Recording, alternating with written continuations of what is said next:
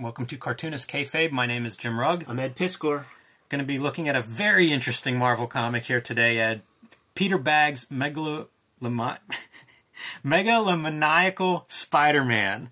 But first, tell us about Red Room. Peter Bagge, one of the great Fantagraphics comic creators with this comic Hate. Yes, continuing the Fantagraphics comic book tradition. Yes, sir. Red Room, coming out in May 2021. Murder on the Dark Web for fun and profit, Jimmy. You could start to pre-order these comics today. A lot of people have done so. Thousands of people have done so. I have a link tree in the description below. Take you to the Fantagraphics website, and you could pre-order the comics, have them delivered to your doorstep. The retailers out there who buy 5 copies of the comic are going to be able to get the Eddie P variant cover for their shop. It's so much fun. It's very, in a way, Peter Bagge-esque. You know, stretching those features out. A lot of curves, a lot of stretching, a lot of bendiness.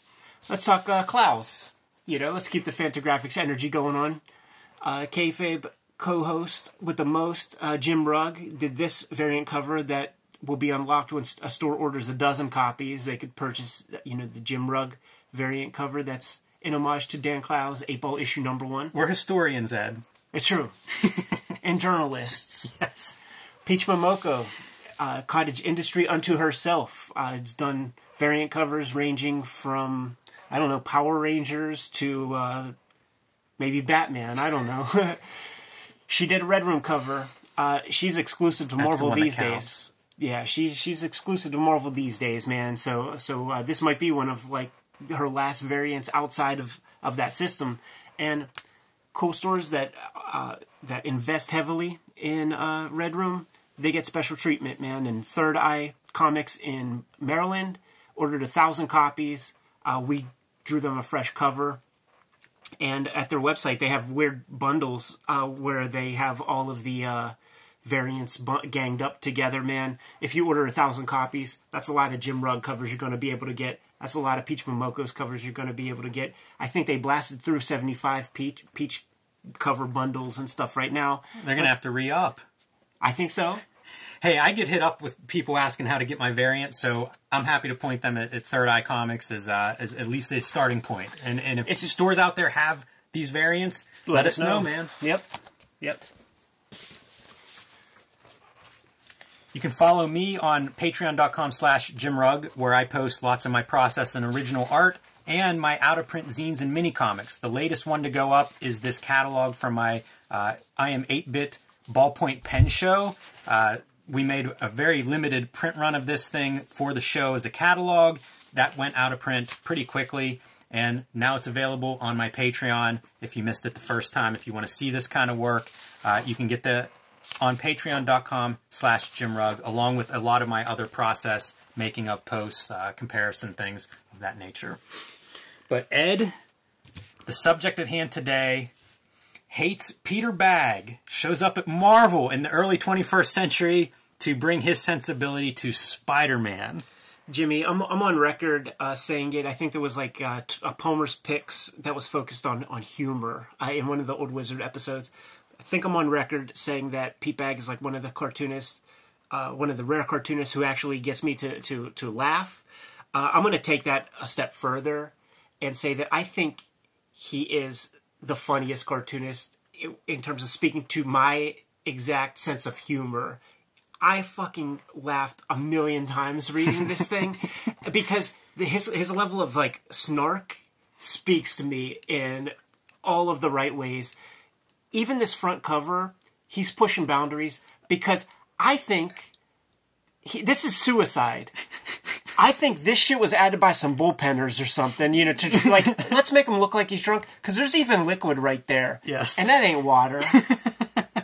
There's a gun right by his head and hand. I'm telling you, right man, in the middle of the page. These lines with these like little drunk bubbles are thinner than every other line. I think it was just some hack in the office. His man had to like, you know, hit some white out and like, we got to make this look like he's drunk. The cool thing about this is that he's dismantling Spider-Man every step of the way.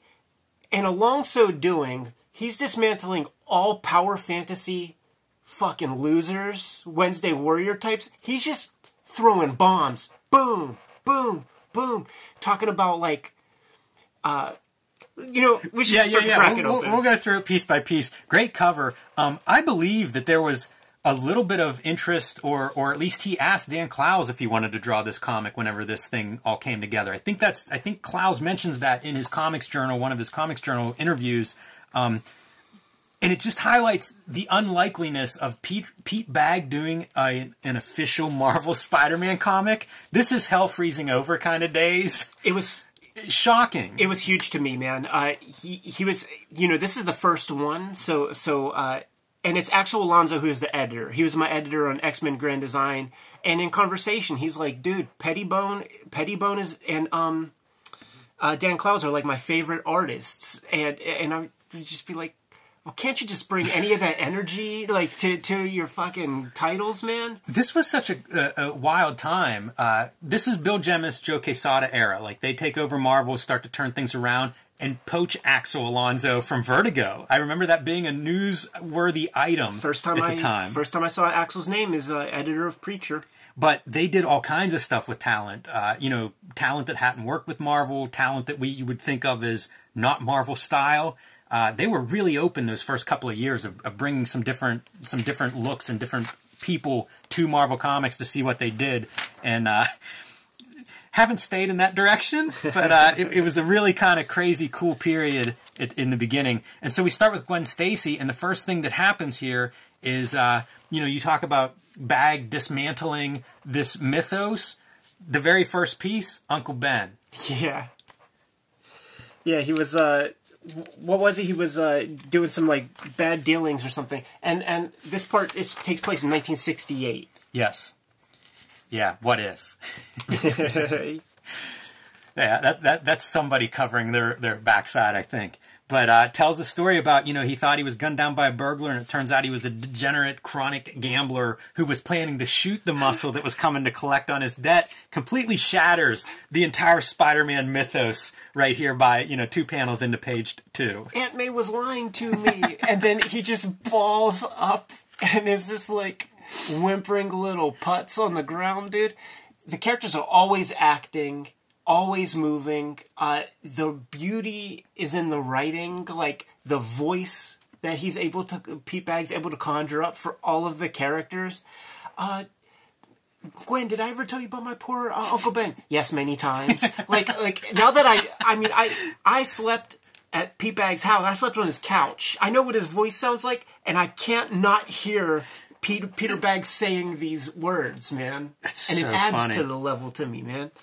It's such a perfect fit in a way. The Peter Parker character with, like, the young hip characters that he would write in Hate. It's such a perfect fit of, like, Cartoonist and a Marvel character.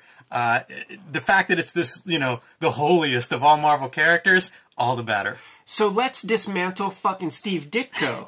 Oh boy. Right? Like, let's take it to that level, man. With this panel right there, I think it's high time you stop viewing the world as such juvenile black and white terms. That's also a shot to every Wednesday Warrior who's like, yes. Looking for, something clean and tidy. Yeah, wow. And we get down here, and Gwen's trying to build him back up and saying, live for yourself for a change, Peter. and life is what you make of it. And boy, does that set the trajectory for this issue of Spider-Man. Imagine if this was like Amazing Spider-Man 457 or whatever number they were on. It would be incredible. You would have people burning the Marvel offices to the ground. That's like, when Captain America turns heel for part 1 of 6 and people start to go crazy, man, like, without letting the story play out. It's that kind of energy. and like this whole bit, man, is just total, like, it's like right wing. Who he's like? He's like 1968 Alex P. Keaton, like Reagan youth kind of character. You're feminine wiles, blah blah blah. You're like those radical protester types that hang out on campus. Yeah, he's such a maniac. You might be working for Mysterio or Dr. Octopus. Yeah, and Gwen is just like, what are you talking about? You've lost your mind. He is without a doubt the most mentally disturbed person I ever met. Yet, he's also cute as the Dickens. It's so funny. It's such a funny kid comic, you know, of like young people behaving outrageously. He gets, you know what's great? He gets a chance to do something like this, and he goes for it. Totally. You know, like this is so balls to the wall. There's not one misused panel in this comic. No fear of like, oh, they're not going to invite me back. For sure. Like you get no sense of chilling effect. Even like the compromise that I think that had to be made, and I didn't speak to him about this, is just that cover piece where it's like, that's clearly a fucking post-suicide Spider-Man, but yeah, color that white, not red, under his mask. And had them little bubble gimmicks, man. Yeah, it's kind of shocking. I love it. You know, the amazingly convoluted, emotionally overwrought adventures. His lettering is dope. I really like his cartooning. I feel like people don't talk about his art as much as they should because his writing is so celebrated. But that kind of stylization, like, it's exceptional. Nobody is this stylized with that kind of figures and abstracting of the figure. And I always think it works. And it's incredible to see it applied to superheroes because we're used to seeing it applied to slackers and musicians and punks. It works equally perfect with cartoons. Yeah, you know, with superhero cartoons. I agree. And that page, man, that's the page that let me draw all my favorite Spider-Man villains. Yeah, absolutely. Like day after day after day. You could have one of these pages, man. This is the one to be. Colored by Laura Allred. She does a good job. The other credit. Because she goes the cel-shaded route, kind of animation style. Yeah, and bright. It's exactly what you want. And you're right, I love the lettering, too. It's one of the great letterers, man. That's amazing. That head makes you think of that Herb Trimpe, right? It does. From that Marvel Team-Up annual. And this is them doing their dance. Hey, that hurt. Well, you were supposed to duck. What do you say, man? Same time tomorrow? Go find a new playmate. Or better yet, go get yourself a girlfriend. Get a life. That's Peter Bagge talking to the readers of this shit. Do you remember how this was received when it came out? Like nothing. Yeah, that's my memory too. It was a big deal that this was happening, and then I don't remember much talk around it. I don't know that it was a big deal. Like, maybe not. It was a big deal because I was, you know, like this is when I had a subscription to the Comics Journal. You know, so it was a big deal in one little corner of the comics world, I guess. I saw it on the shelf, and that was the first time I saw this. Yes. Exactly. We see the famous Ditko, you know, his Bible or whatever. Fun, you know? It's him, it's Parker internalizing these lessons now. And, like, what does that look like if the hero really was going to adopt this? I mean, it's... With a little bit of a twist, a little bit of a twisted bent on it. Yeah, like, it's... Like, everything that, you know, Pete Bagge, like, knew about the legend of Steve Ditko, he's going to play around with. The Aunt May cameo was so great. Man, she's watching Red Skelton. Such a nice man. Like, I could just imagine Pete Bagge cracking himself up while writing this shit. It's so funny. The little details are great. But what's the application look like? Cut to 1984. Here we are in the 80s. Yuppie culture. Exactly. Gordon Gekko. You mentioned Alex P. Keaton? Yes. He's standing right there, man, saying, one day all of this could be yours. And poor people eat salads. I think they do call iceberg lettuce white trash lettuce. So this is like... This is Peter Bagge giving you the true nerd homunculus power fantasy, like the true life one, man. It's not fighting the Vulture. He's a twerp. He's a Peckerwood. He's a lame. And he's going to make everybody who's ever slighted him in the slightest way, he's going to make them pay, man. Nerd rage. Yeah, like this is the true male power fantasy for the weaklings out there. It's not about virtuosity and doing good. They become cunts, basically, when they have the opportunity. Yeah, there's no responsibility grafted onto his power in this fantasy. And he's taken over the Daily Bugle, and now Jameson is his stooge. Yeah, because and it has to do with corporate buyouts and stuff, and like letting... there's like a very little complex piece in here about the hostile takeover once Jameson took the the Bugle public. Yes. And Peter Parker was able to buy enough shares to make all the decisions. That feels like it goes back to some of Bagge's comics and ideology in some of those comics, right? The not trusting the corporate, powers that be. A chance to put those front and center in a Marvel comic.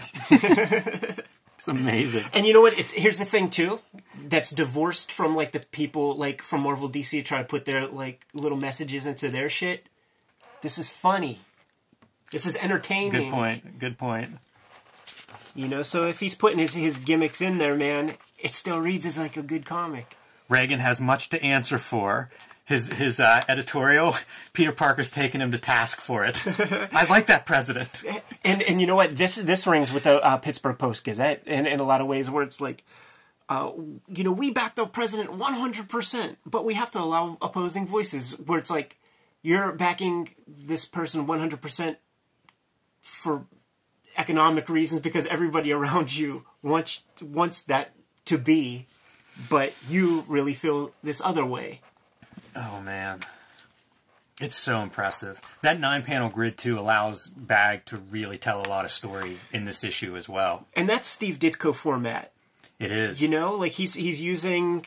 This is, I'm sure, the last fucking Spider-Man comics that Peter Bagge ever read were done by either Ditko or John Romita. You know what I'm saying, man? So this is a Spider-Man format. He's not a big McFarlane mark. Yeah, when he was the editor at Weirdo Magazine at the time. Oh, man. This is also, you see how she's like poor hippie chick, like commune girl, like UNICEF, all of that. That's the story of Steve Jobs and his old lady, like the lady that made Lisa, the daughter. That. Like he settled all kinds of weird stuff with her and like gave her like child support like just before they went public so that contracts were signed so that she couldn't sue him for pieces for like because it's a percentage thing. Yeah. And he was going to be making exponentially higher percentage, so he just like took care of that, gave her bare subsistence. So like that's what this is right here. Wow, that's dark. It's a dark comic. The Parker estate. So he needs to make an appearance as Spider-Man, a public appearance, and when he puts on the costume, realizes that he's just become this bloated, soft, overweight. Like he can't go out like that. He's got the dad bod now. What's he gonna do? And Jameson shows up at the perfect time, bringing his dry cleaning to him, and the secret is out of the bag. He's the editor-in-chief of the newspaper, and he's like, why couldn't he just get like a little twerp to bring these, a little intern? And Parker said that the interns have more important things to do. Just totally like harassing this editor. Yeah. So now we have the unlikely team up. Two guys that have something in common here, a common goal. How are they going to work this out? Put the costume on Jameson. Yeah, because he's got that withered little body, man. That's very Spider-Man-like at these days. And talk about, this is the greatest, like, dark sequence, man. And also, this is ejaculation. Yes. This is coming all over fucking Pete's face, man. Yeah. Because he got a little overexcited. Exactly. Yeah, totally, man. This is hysterical, what they're getting in here, man. Oh, man. He's so excited. Yeah. Jameson meeting this president. Yeah, he's getting to meet President Reagan, and it just so happens to be a shooter up top, but everybody's super stoked because Spider-Man's there to save the day. President hides behind him. Turn the page, Jimmy. J. Jonah Jameson is fucking dead, which means Spider-Man is dead. Wow. 15 years later, once again, we do the jump forward. And we're off to visit the former Peter Parker, the former super rich guy, and shades again of Ditko, right? Like, let's go knock on the door and see this mysterious guy who's been hiding out in his apartment. To get slammed, you leave, and then if you're lucky, you gain entry. Like, that's always been the thing. Like, his name's in the book. You could go get the white pages. You could find the address. You make the trip to New York. You gotta take the shot. Like when he was alive, you had to take the shot, and get rejected if that's the case. But would you want to live your life not taking a chance to kick it with Steve Ditko for a couple of minutes? And this dude has gained entry into the Parker estate, and they all have their stories. Like someone like came to town, years ago and showed us a photo and was like, "Do you know who this is?" I looked at it and was like, "Fuck yeah, like that. Yeah, that's him. You got access, man. Good for you." But there's a part where like the guy's like, "Oh no, like." Is this the speech that I heard about or something? So I guess Ditko had his spiel. And also you could hear Ditko on that Masters of Comic Art Harlan Ellison thing. There's the Ditko chapter and he opts not to be interviewed and just reads his Randian manifesto. And it makes no fucking sense. Like, yeah. Not far from this kind of thing. And it's drawn to be Steve Ditko. Like that's Ditko. Yeah, what an interesting, strange comic. The kind of comic that belongs on the Kayfabe channel. Yeah, absolutely. Kind of surprised that it's taken this long to get to this point, but like, Bagge really delivers. He covers so much ground from some very funny stuff to giving it to the fans to giving it to the creators. Like, it's remarkable. And I guess a happy ending here, right? The ending that we were all denied due to the events, the tragic events of the Amazing Spider-Man. We get to see the I don't know, I guess the way some of those true fans maybe wanted it to work out. You wanted your happy ending, so enjoy it. And that's Steve Jobs' outfit, like during all of his presentations, man. Black turtleneck, jeans, sensible sneaks. And going to visit old lady in Squalor. Tap it one last time, man. Gwen Stacy as an old lady. And just like a haggard old broad, too, man. Like, you just had those lines, and now she's like withered. Wow. Tip of the pen to Steve Ditko. Pete Bagge, 02. Wow. Love it, man. It's just a shocking comic. It is. In every way. It's one of those things that like makes me wonder about, are we living in the Matrix? Did we go through some dimension? Like, how is this a thing?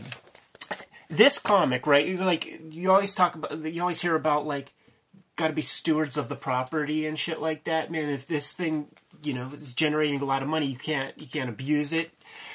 There's a cartoon happening at the time. I was going to say... There's a movie happening. That's part of what is really strange. This is so unlikely at any point in history. But to be the time whenever you're promoting the Spider-Man movie... Yeah. It just doesn't add up, Ed. I love it so much, man. Shouts to Axel for making that happen. I am 100% sure, like, and am living proof that these kind of weird comics would not have happened without his stewardship. And shouts to Pete for really taking that ball and running with it. Challenge to the editors out there. You love these other voices or different kinds of comics or art or whatever. Find ways to give them opportunities, wherever you're at. Because this is about as unlikely as you're going to get. Peter Bagge and Marvel. It was unbelievable. It's visionary stuff on the part of an editor. So, take some inspiration, editors and publishers out there, and every now and then go outside the box with something like this. It's definitely memorable. He'll jump to DC Comics for a while after this, man. Have that comic called Sweatshop, which just destroyed the assembly line process, man. Like, you making fun of Sweatshop, making fun of the jobbers. Yeah. Inventive cartoonist, very entertaining, very fun whenever you get to see him looking at the comics industry. I stand by it. The funniest cartoonist to me, making comic books, hands down, man. I laughed every freaking page of this thing. Good to go? All right, Kayfabers, like, follow, subscribe to the YouTube channel. Hit the bell. We'll notify you when new vids are available. Jimmy, what do you have out there? Patreon.com/JimRug, where you can see my version of how I make comics. My out-of-print stuff is available on Patreon as well, so patreon.com/JimRugg. Red Room Issue 1, going to be hitting the streets May 2021. You can pre-order it at Fantagraphics through the website in my link tree in the description below. You could pre-order 3 issues so far. It's going to be coming out monthly. Get it put on your pull list at your local comic shop. There are these variants out there that you might be able to get your hands on too if you're wily and cunning enough. You can subscribe to the Cartoonist Kayfabe e-newsletter at the links below this video to keep up with everything we have coming up in 2021. You can also find Cartoonist Kayfabe t-shirts and merchandise at the links below this video. Jimmy, give him one last set of marching orders, man. We're going to be on our way. Read more comics.